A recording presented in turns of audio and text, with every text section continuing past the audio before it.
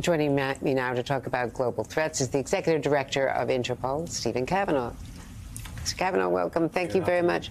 I mean, you deal with hacking, you deal with terrorism, counterterrorism, obviously, human trafficking, fentanyl. What are the biggest global concerns for INTERPOL? Well, thank you very much indeed for having me on the show. I think, having been a regional police chief and having national responsibilities, Interpol provides this really unique position. We're seeing crimes, interesting crimes against children, human trafficking. The use of technologies has just been highlighted by Director Wray. You know, whether it's romance scams devastating people's lives and bank accounts, whether it's business email compromise, what we can see is that the traditional models of law enforcement are struggling to keep up. And there's an important debate to be had about where Interpol sits in helping the victims across the world, but also the investigators. How can Interpol help? I mean, we're seeing what just happened on the Hill with the tech companies and threats of new regulation. Europe has been far ahead of the U.S. They still have immunity from lawsuits. Children are dying. The parents of these children who have died because of, predators online. We're in the hearing room today. How can Interpol take what Europe has learned and help the United States catch up? But I think the debate that's going on today is an important one. And I think people have tried to polarize it, you know, good and bad, privacy versus child safety.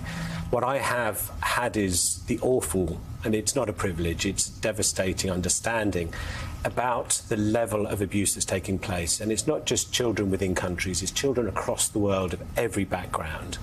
And I think the debate that's being had, you know, this is not about law enforcement being right, governments being right, the tech sector. There has got to be some give in all of us, because what we cannot tolerate is the level of harm, the devastated lives, the suicides that are taking place at the moment. This debate needs to move forward, and Interpol can have a leadership voice and can understand how we share these lessons much more quickly than it's been done in the past. Let's stop blaming each other. Let's focus on the need of children who are being abused every moment of every day and make sure we're doing more together to deal with it. You know, I've covered the intelligence community for years, and it strikes me that we deal with counterterrorism, you know, spy agency to spy agency. The FBI has some, you know, overseas role as well. After 9/11, they established that.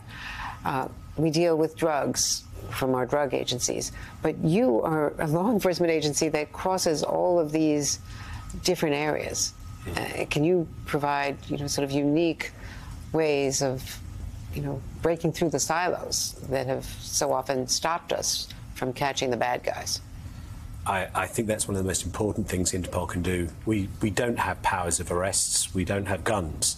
What we do have, in an age where crime is taking place across borders, criminals will use conflict, will use border legislation, will use weak governments to hide from law enforcement. So what Interpol has to do more effectively than ever is look at the data, look at the business model, the way that the money, using cryptocurrencies and other models, can inform investigators, because at the moment they're hiding behind borders, regimes and other locations. Interpol has got a role, but it needs to make sure it stays away from the spy agencies.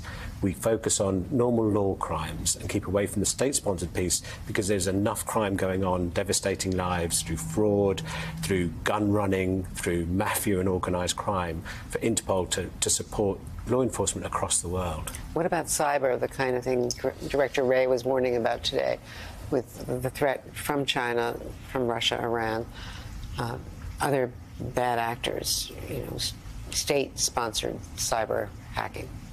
Well, what we see is in law enforcement, you have to see state-sponsored, state-ambivalent, but then you just see criminal activity. And now on the dark web, you can buy ransomware as a business model. You can have a subscription. It's become so easy. And the proliferation of criminal opportunities on the dark web through technologies is only going to grow. The metaverse, we've already seen sexual attacks taking place. We've got quantum technology emerging, generative AI. You know, the use of technology across the board by criminals is changing at a pace that we need to understand globally. And again, using the experience of different countries to share, we will have a better chance of going after these criminals. Because if not, their wealth and their business model has just. And of course, you're here meeting, you met with the FBI, you've been at the State Department, so you're talking to a lot of your counterparts in the United States, and then on to New York to talk to the UN.